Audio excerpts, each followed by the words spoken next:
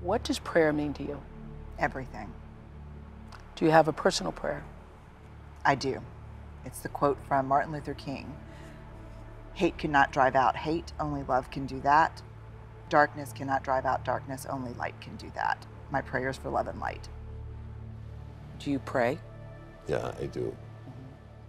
Is your meditation your prayer? It is. It is. But I have affirmations that I believe in. I was just going to ask you, do you have a favorite quote or affirmation?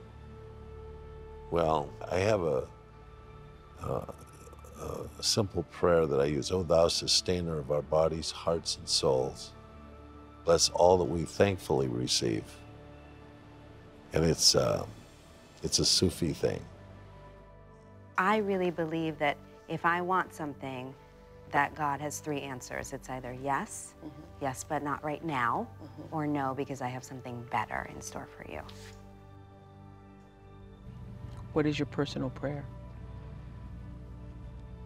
Of what use and bridge can I be? What does prayer mean to you? Listening, not asking for. Listening. Total listening to the forces around us.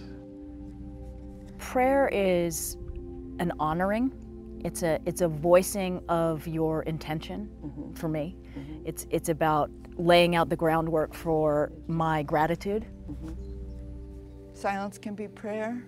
Rage can be prayer. It's truth.